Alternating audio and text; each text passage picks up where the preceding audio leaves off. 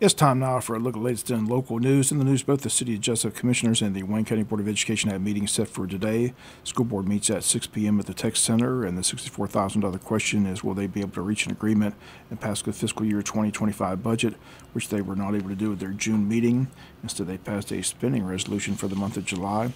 Fiscal year 25 budget back on the agenda today, and the board is hoping to pass a budget at today's meeting. Also on the agenda, discussion on the agricultural education building and the ROTC facility. Both projects approved when the voters passed the East Blast, but this process currently on hold as the board rejected all bids submitted for the two projects, stating the bids were way too high. Board member Todd Wise stating he didn't see the need to spend more than $5 million on both projects combined. All this to be discussed again today at the school board meeting. Fiscal year 25 handbooks are on the agenda for approval, athletic information on the agenda, several board policies, a discussion on capital outlay projects. Former board member Joe McPipkin expected to be on hand for a special recognition. Public participation on the agenda. Again, it's all set for this afternoon at 6 p.m. at the Tech Center located at 1365 West Orange Street. WIFO FM will be on hand at a full report on Wednesday's newscast. Also meeting tonight at 7 p.m. at City Hall as the Jesup City Commissioners. Their agenda is as follows. Under old business, a discussion of pool operations with City Manager Nick Ellis. Also discussion on SPLOST 4 remaining in balance. Public participation on the agenda. Under new business, approval to purchase flock cameras with the Police Department. Police Chief Chris Hamilton on hand for that. Approval to bid approval to bid East Jesup Gravity Source Survey and Manhole Rehab with Water Supervisor Anthony Crawford. Public hearing to rezone 1203 Bethlehem Road from R1 to C3. Public hearing to rezone 1797 South First Street from R2 to C3. Final plat approval for the South Palm Street subdivision on the agenda. An executive session. Items with the city manager, items with the commissioners, items with the mayor. All that taking place tonight at City Hall at 7 p.m.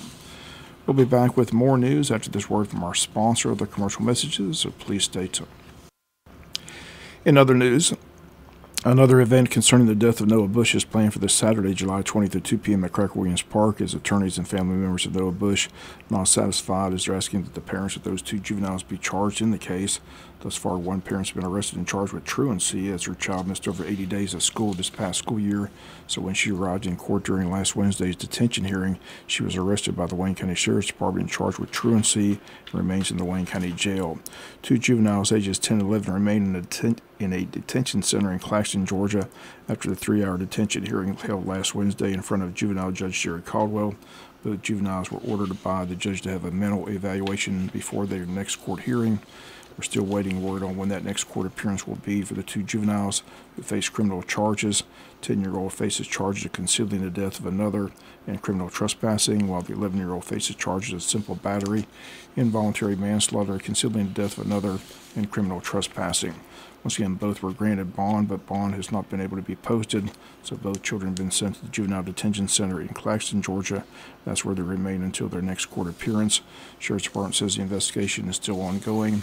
We continue to follow the story as it develops, but again, a rally planned for Saturday at 2 p.m. at Craig Williams Park as the family and their attorney is still seeking charges against the parents of the juveniles. We'll be back with some final news notes after this word from our sponsor of the commercial messages, so please stay tuned. Final notes and news, a couple of back-to-school events are scheduled. The Wayne County Board of Tourism, the Jesup Downtown Development Authority, and the Wayne County EMA, once again hosting Touch a Truck. The event's going to take place Saturday, August 10th from 9 to 1. The event features heavy equipment, emergency vehicles, tow trucks, bucket trucks, along with food and information booths where kids can see them up close.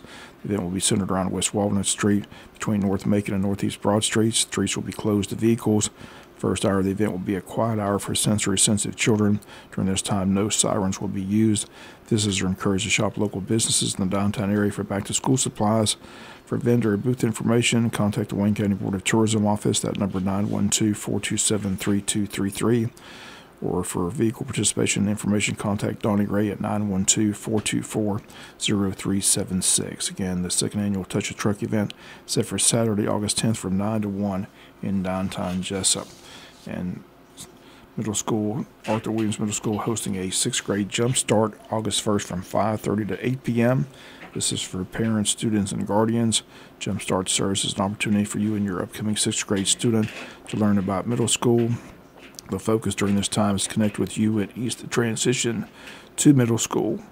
Jumpstart engages upcoming students with fun activities like a school tour and fashion show. You get the opportunity to meet the staff, receive information on block schedules, buzz block and connections, also on sports, band, and school rules, and sixth grade expectations.